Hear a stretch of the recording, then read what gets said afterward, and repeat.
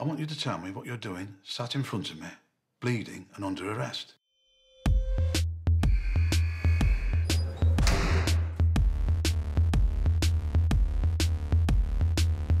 He's not a very nice man.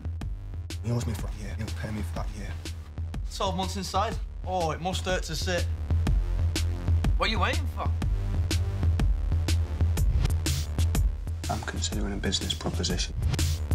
The safe's in a basement office with no windows, one entrance, and the door secured like a bank vault.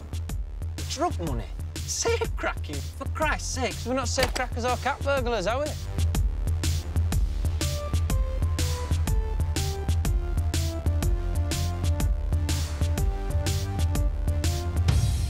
It all had to move like clockwork.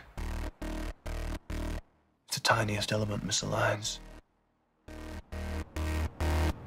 The rest will follow.